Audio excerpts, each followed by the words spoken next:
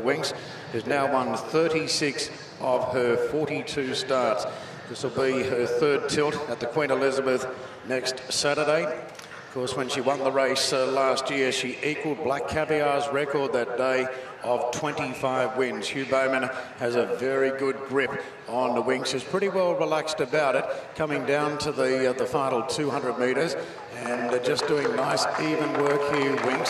She looks to be a little bit more relaxed in the work than she was prior to the George Ryder, but really trucking along to the line late.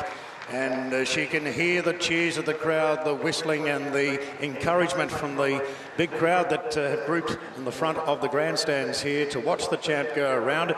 And she certainly knew what it was all about. And Hugh Bowman is just in the process of trying to ease her down as she goes towards the 1800 metres. And now she is just starting to switch off. But magnificent work yet again by Winx.